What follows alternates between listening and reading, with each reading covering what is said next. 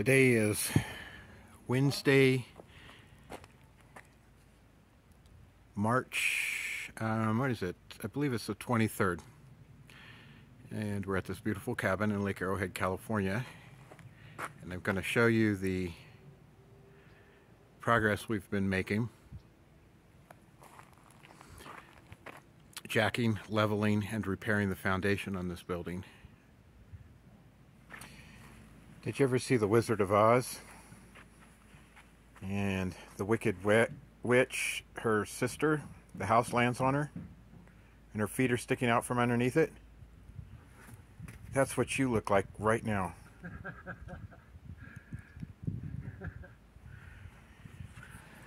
This is all material that has come out from underneath your house. Most of it was rotten, and we'll be replacing that with new material, which is staged right here. Got 2x6, 2x4, 4x6. We've probably used that much already.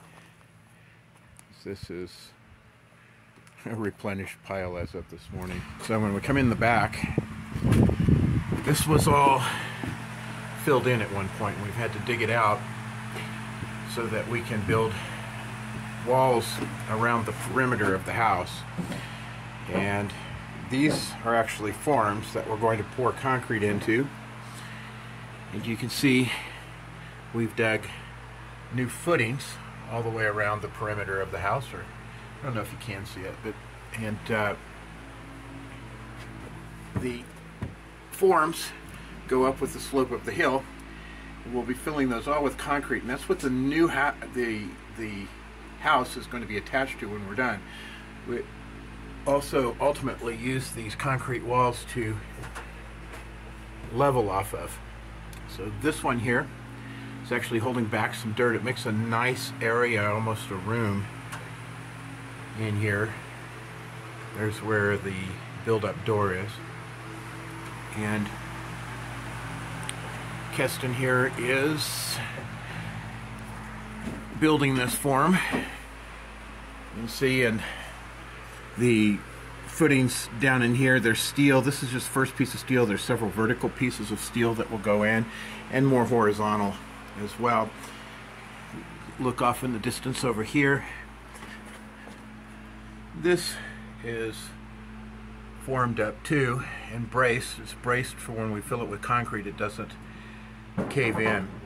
Now, this wall right here that we're building is directly under the wall between the kitchen and the living room. There's a lot of load there because the weight from the loft up above is building up on it. And you can see up in here we've doubled up and put a beam in to carry that load. And then once we have a nice solid concrete wall down below here, we'll be able to put a jack here, lift it up, and straighten that section of the house up. We can't do it right now because this dirt is incredibly loose, and so we need to get a big concrete footing in all around here to carry the load when we jack it, because right now when we try to jack it, we just push the jack into the earth, and that's not uncommon. You can see we've got a lot of dirt mounded up underneath here. That's dirt that we've removed. When we actually pour the concrete, we will pull that dirt towards me and backfill these walls that we're making so that this will all be nice and smooth and clean underneath here. You can also see temporary shoring that we've done to keep the house in place while the footings get installed. So let's look at the front of the house here. It's this beautiful garden that you have. Don't worry, we'll clean it all up when we're done. But we've removed a lot of dirt. What's happened here in the front of the house is dirt has been washing down this hill for the last 100+ years, and it's just been going under the house and filling in under the house, and that's what caused all the rot that I showed you. So we've dug that out, and we couldn't get it from the inside very well. This trench you see will have a drainage pipe to catch any water and take it around that corner, and it'll also have a concrete wall that will block dirt and animals from coming through and carry some of the load of the house. You can look down here and see the old stone foundation. The foundation only existed on the sides of the house, not the front or the back. And it's earned its money, you know, its keep. It's definitely worn out, but we'll replace it. We will fill this trench up that we're looking with concrete, steel, and rebar. And we have it all the way across the front of the house.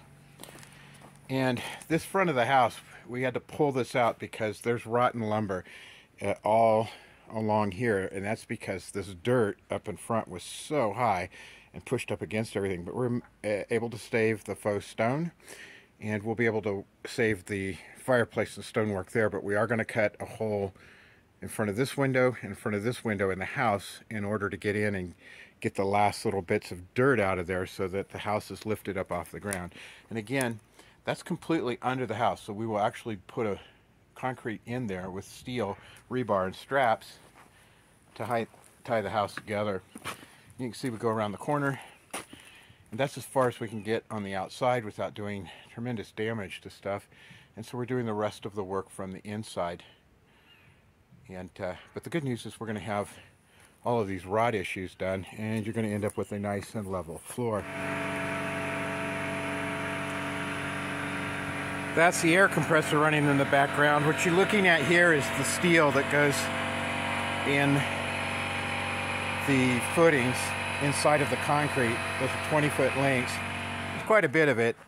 It basically acts like a band around a barrel in terms of what it's doing. It keeps the concrete from coming apart or moving. It'll be in tension and it won't allow the concrete to separate. So this work we're doing will outlive all of us in terms of not moving around by far. I want to show you now in your laundry.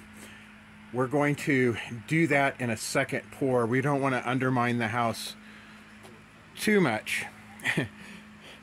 Gotta worry. I mean, the house has to sit on something. And so what I do is a second pour after this first pour in here is complete, which is the majority of the work. We'll come back and do this laundry, which is really an addition on the house as best we can tell. And we'll lower the floor a little bit when we do that. We'll pour a concrete floor in there, nice piers, so it's nice and clean and tight and not dirty. It will be just like a room, an honest to God laundry room when we're done. I'm going to walk inside and show you just how we go about leveling. So right here, this is a laser, and you can see it projects that green line. I can speak English. It projects this green line back here. It also makes a perpendicular one for plumb. And we walk around, we put a measuring tape from the horizontal line down to the floor, and that number needs to match everywhere in the building. And the green line is lost in the sunlight over there, but that's all right. We just closed the curtains so we can see it just fine.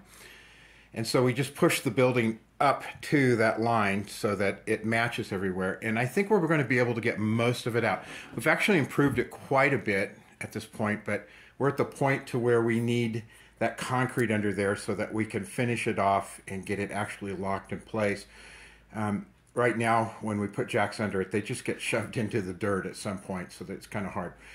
So that's how that's done. It's just a little laser. It spins around, projects a line. Also, I have big, 10-foot levels, and they help. What do you call it?